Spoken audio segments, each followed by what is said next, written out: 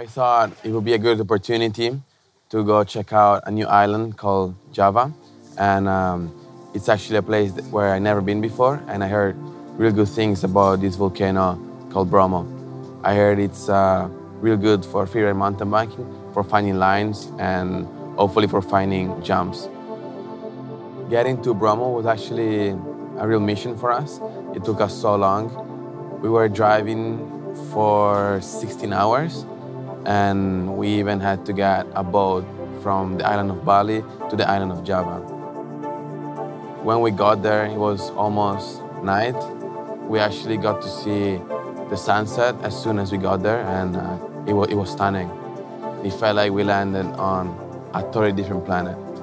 There was not just one volcano, but a few, and the area looked like Mars. So the first day we were there, we asked the locals to hook us up with some motorbikes so we could explore the place quickly.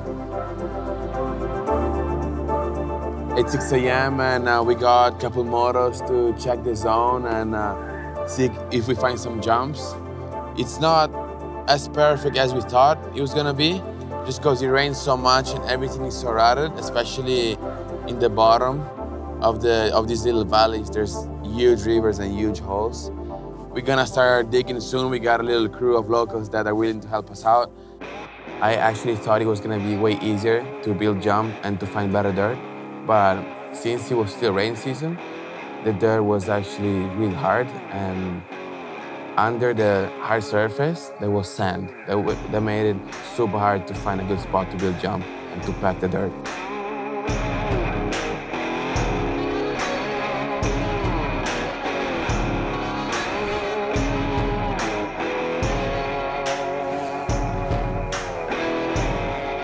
I mean, it went out perfect. Everyone did a good job. The locals helped out perfect, and I'm really happy how it turned out.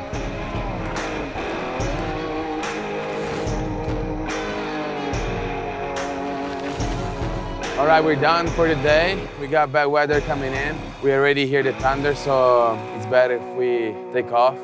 The locals told us it's pretty sketchy here because it's flat and all the thunders hit the ground, so we better start moving. That same night, we decided to camp on top of the mountain, which was actually freezing cold. I didn't expect that it was gonna be that cold. I only brought a hoodie and a little small jacket. So I had to sleep with my pants on, with my shoes on in the tent. And I was actually pretty uncomfortable. But the night wasn't that long because we woke up at 3 a.m. and we started a whole new mission. As soon as the light came out, I hiked real quick up to the rim. So I took those stairs, went up, and all of a sudden I was about to ride on the crater rim. And it was actually insane because the crater is so big and the smoke is constantly coming out. There's not many locations like Mount Bromo in the world where you can actually ride on an active volcano. I feel really blessed to be part of this experience. It was amazing to be there, and I personally feel that we just scratched the surface of that spot. I really want to go back, maybe spend a few more days to explore and build better lines and better jumps.